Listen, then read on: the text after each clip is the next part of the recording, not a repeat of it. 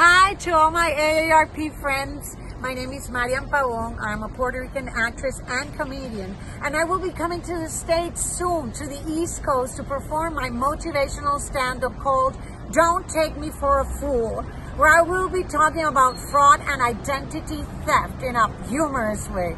The dates for the shows are October 17th, I will be in Worcester, Massachusetts.